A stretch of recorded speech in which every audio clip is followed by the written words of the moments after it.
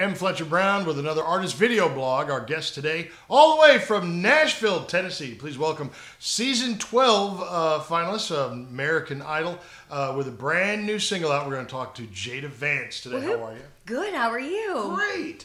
All Thanks for having me. Well, you're welcome. Now, here's the thing. You're welcome here for a couple of reasons. Obviously, you have a great new song that we want to talk about. Right. But also, more importantly, and we'll get to some of the finer points of this, you're actually about to go speak over at our local high school. Right, exactly, yeah. Now you do so much. I mean, you do things like with veterans, MRSA awareness, and all this, and drug awareness. What is the program at the high school? What is that about? Actually, I have been touring while I've been touring schools around the areas that I've been in. Just speaking on education and how literature is so important no matter what career path that you choose. You know, just like me, I use it in my everyday career for songwriting. Yeah. And so I think it's important to encourage kids that education is still it's still important to continue that, and no matter what you're doing. So. Absolutely. If you're going to go to medical school and be a doctor, you need to read Frankenstein. It's so important. It really is. So is that what you're going to talk to the kids today about school? Just saying, hey, appreciate being here now and learning and yeah, I mean that, and then I think it's really cool because I actually got to send over There's Always Me, another one of my single, and I got to send over the charting and all that good stuff. So I guess we're going to go into their recording studio and record it while we're there. Yeah, so I'm so excited about that. Oh, that's really, really, really cool. Yeah. All right. Well, let's talk, since you mentioned the music, let's talk about music. There's Always Me was earlier this year. Yes.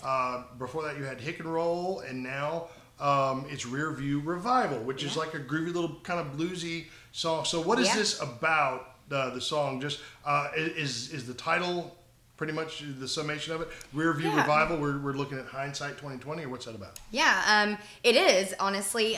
But it's also kind of going deeper into that. I feel like we really wrote the song about overcoming and becoming who you are and who you're meant to be. And which is really the gist of the entire album, and every song kind of like ties into that, but it's so different. There's nothing that's the same on there, which is kind of cool.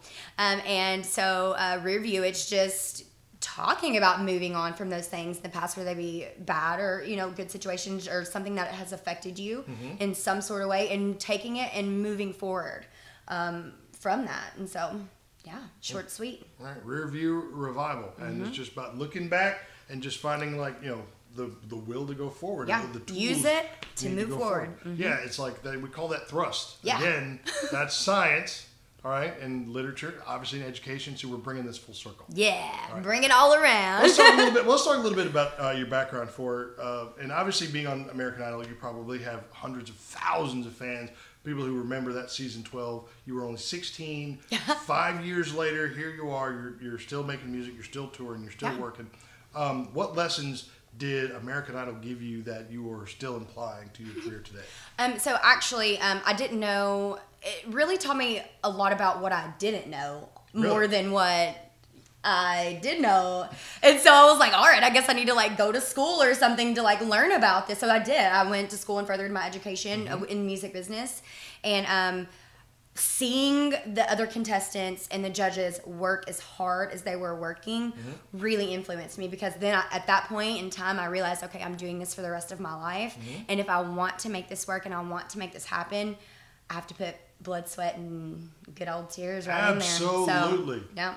All right. So originally from Madison, Tennessee. Yep. You grew up more or less between Tennessee and West Virginia. Isn't that correct? You have a large portion of your family in West Virginia. Southern West Virginia. Now, the love of music, did that come from your mother's side, like your grandfather? Tell us a little bit about him and that. Yeah. So I didn't. My dad was kind of in and out of prison a lot of my childhood until, you know, after Idol, actually. And so my grandfather, he took the responsibility of taking care of me. You know, my mom worked third shift, and my granny did too. So he learned how to braid and do my hair and all that good stuff. And good on you, granddad. I know, right? It's not like, I was never allowed to touch his guitar. So I was like, every time he would like get up, because it was his baby, I would always like sit in the floor and watch him do it. And then whenever he would get up and walk away, I'd be like, all right, the coast is clear. And then I'd like go over and I'd like try to like do the same thing as him and things like that. So yeah, he's a huge influence in my musical career. All right, well, you managed to take a childhood of struggle and adversity and channel it into a very, very positive direction. Yeah. You're obviously a very positive person. The music is great. If you want to hear Rear View Revival, her current single, make sure you call us at KIX96. We are happy to play it for you. And we're going to look for a live performance from Jada Vance elsewhere here on our YouTube channel. Jada, thanks for coming down. Thank you so much, Fletch. All right, tell your granddad we said hi and that we appreciate his influence in bringing that music out. Thank you so much. All right, and we'll see you next time on another artist video blog at KIX96country.com.